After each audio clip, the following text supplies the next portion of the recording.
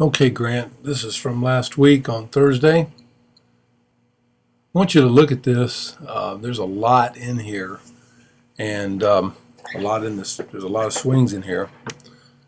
Um, One thing that I noticed, there's a few things I've noticed that, in watching guys, sometimes the amount of energy that they exude and they put forth through batting practice is not really quite what it is in the game. And in the first part of this lesson, you'll see this is front toss, and the energy level is just not quite there. But what I want you to start doing from now on is when you do front toss or you do tee work, try to at least get 10 or 15 of them at game speed as much as you can. I know it's hard, but just try to do that. Also, because the amount of energy that you practice, the way you practice is kind of how you play.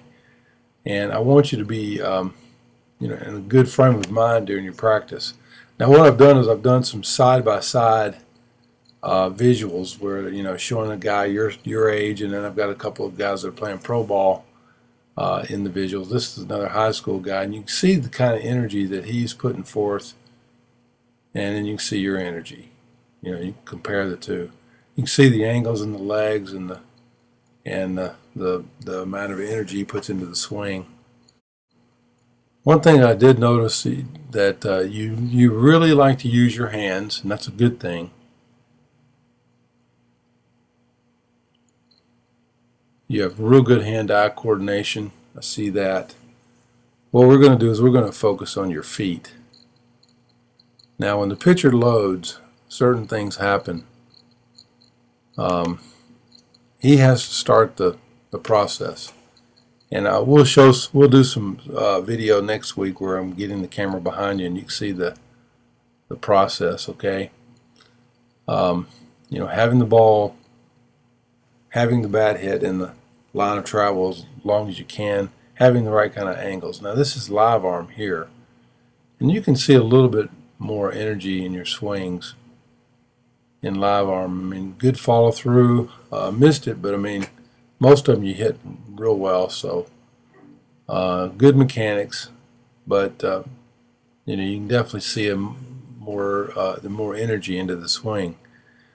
I'd like to see you have your right toe, which is the toe closest to the catcher, pointing just a little bit more towards the plate, especially when you start facing guys that throw really hard.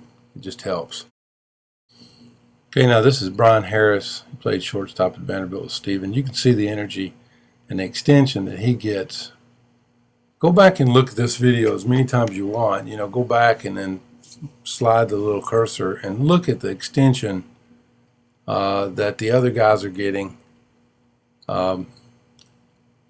Caleb Joseph, he's a Baltimore catcher, AAA. You both get good extension on that pitch, very similar location. You can see that mechanically you're very close to what some of these guys that are playing pro ball are. So it's not like you're just light years away from where guys that are playing pro ball are. But where you may be lacking is just your approach. And that sounds simple, but that could be one of the biggest things that would help you in your playing career. Never helps to work on your mechanics. Start looking at your, the way that you swing at a ball, and it never hurts to look at that and analyze it. But a lot of times it's just what's between your ears, and we'll work on that. And I'll see you next time.